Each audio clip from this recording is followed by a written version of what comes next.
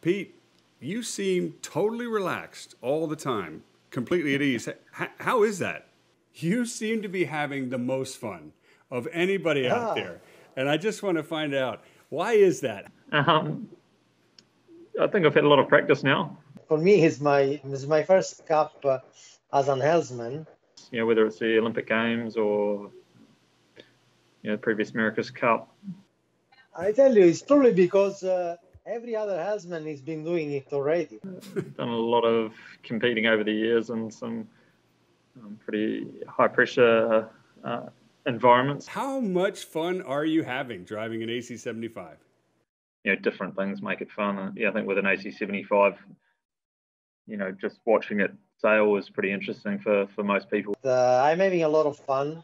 And it's something I've really almost grown to enjoy now. I'm enjoying really every day and every minute of this experience. You don't get that many opportunities as an athlete to be able to compete, on the highest stage, in front of your home fans. So, Yeah, that's probably the reason. I mean, it's pretty incredible to know you're competing for a country that you're very proud to be a part of. And they're all done this experience before. For me, it's the first time.